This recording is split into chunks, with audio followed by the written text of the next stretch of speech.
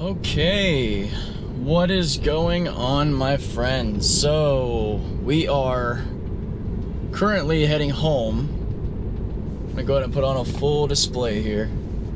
And, yeah, so I've done a couple of trips on 12.3.3. A couple of customer trips. And no spoilers on the customer trips.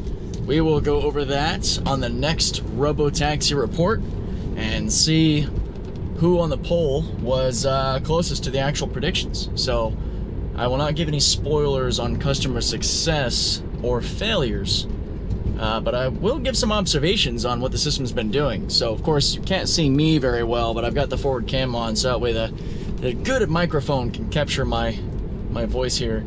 We're currently heading back towards my home from Pacific Beach, and won't have the whole trip up here, but just enough to have a little chat. I will say that something, and I could be wrong, but the visuals seem a bit different, seem a bit more high def, a bit more involved, a bit more included on them. It just, when I first fired it up, it felt like there was more going on, more refined, just better visuals. I don't know if that's actually the case, but it kind of stood out to me. The other immediate thing that stood out was, this is the build for me that is getting way closer to curbs. I haven't had any curb issues. I haven't had any at all. I've had maybe one or two almost close calls on 12.3, but never actually a hit. And then on this build, no hits, but I've had like 3 butt pucker moments, we'll put it, as I just watched the curb very closely and our angle of approach and was ready. Because so I do run on chill assertive, and now what that means, just so I show you guys, chill drive mode. I pretty much stay in chill on the acceleration because of customers, because of the G-forces of the regular acceleration can be too much for people. Customers just have a better, more comfortable experience with the smooth power curve that comes with the chill mode. So that's what I use. On top of that, I use the assertive profile on version 12. It's been my favorite.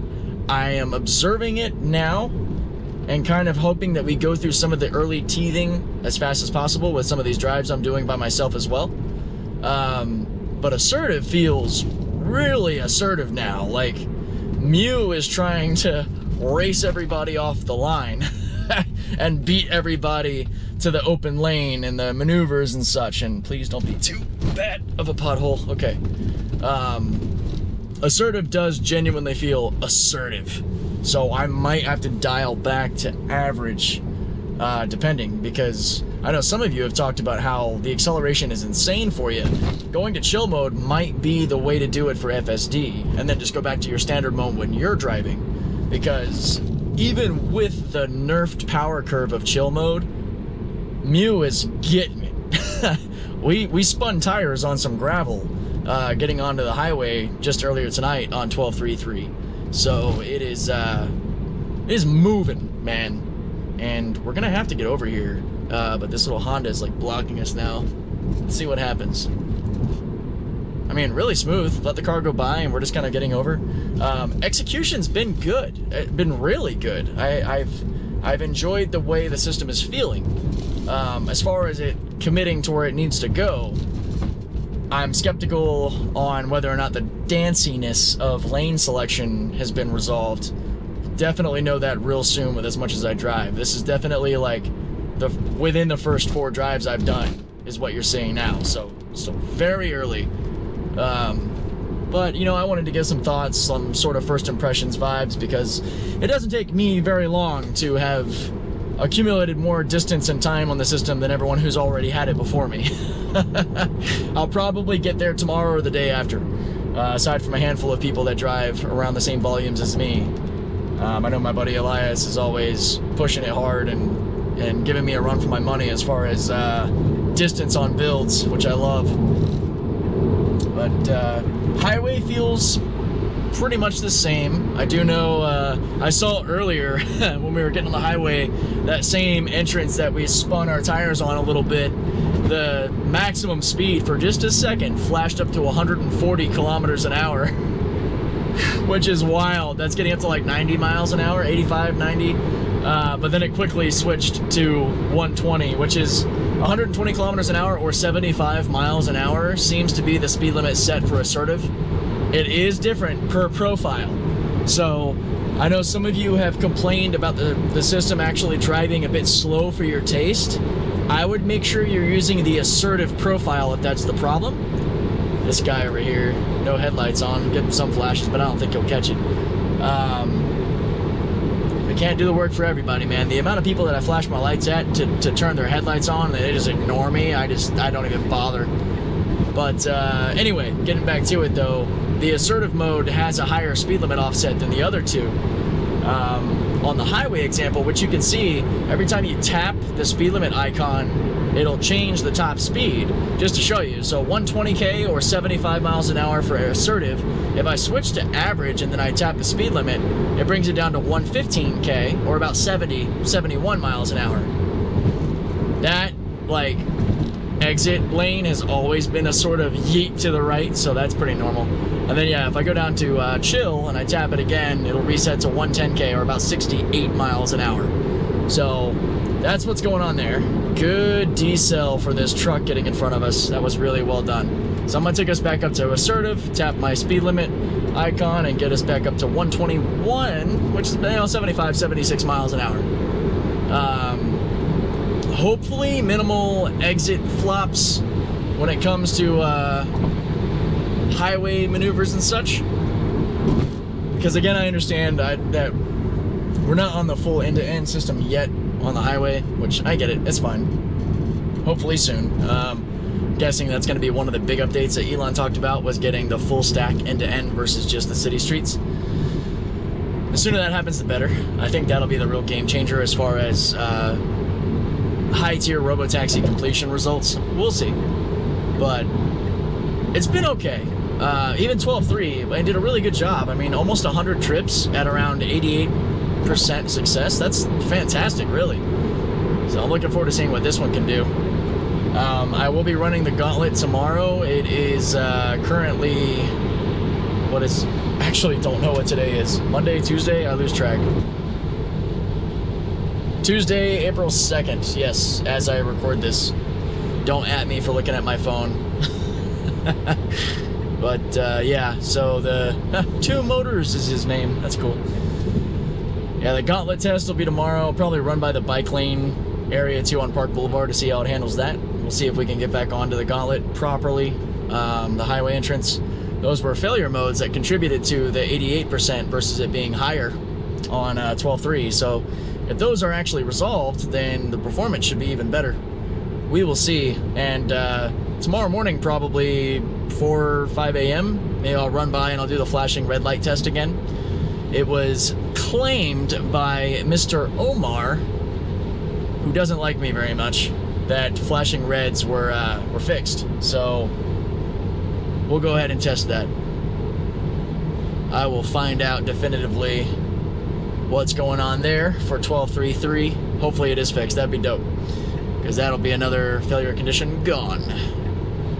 And I'm really curious. So we just passed the highway, the gauntlet entrance. This Tesla is sitting on our quarter panel, which is causing Mew some trouble here. Finally, they got over, and then kind of got back in that lane. Hey, just because you have a Tesla doesn't mean you're a great driver. That's very apparent. Yeah, we missed our exit. We got bullied out of our exit, guys. So we got to reroute. Might actually. Okay, cool. We're gonna zip up here to the Friars Road area and then re-navigate. So that's great. Thanks there, fellow Tesla owner. Those are the sorts of things I think about though when it comes to like a customer trip. If I was with a customer, I probably would have counted that as a failure. Not probably, I would have absolutely counted that as a failure, because now we're rerouting unnecessarily, adding time to our paying customer's trip. And that's not okay. Sure, mistakes happen. I get it. You know, sometimes you get bullied out of an exit like we did there, and the car has to, you know, reroute. That's fine. You know, it is what it is. I agree at a higher scale, and honestly, the car should have staged that exit sooner, or got on the brakes sooner, you know, figure out a way to get where it needs to around the other obstacles, which is hard. You know, it's not easy. At the level that I'm grading the system, other Uber drivers wouldn't live up to this standard. Riding with them, I probably would consider several trips they do a failure. So don't feel too discouraged if I say that, you know, Mew failed a trip. It's because I'm holding him to a very high standard. I care about him doing his best, trying his very hardest. I'm like that overbearing father or coach figure that pushes the protagonist too far. Now, but really good getting us back on course here.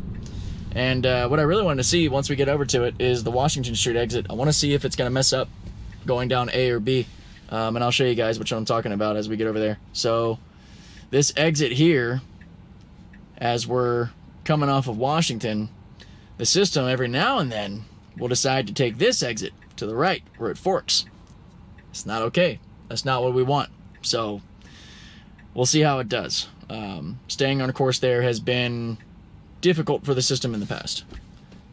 So we will observe. Oh, and as usual, we're navigating to our favorite return location, Great Maple. Really good breakfast spot if you guys haven't had it. Okay, yeah, just make sure both cameras are still recording. As I said that, both cameras stopped recording. Not because of heat or anything else. They both stopped at the exact same time. What the hell? So, apologies, but I caught it and turned them back on right away. So, oh, never mind. Alright, now we're fully back at it. Apparently, my forward camera stopped again. Annoying. And they're not overheating. They're both cool. I didn't get any overheating message or anything. I don't even know if you can see what's happening. No. Alright. Nice Jaguar.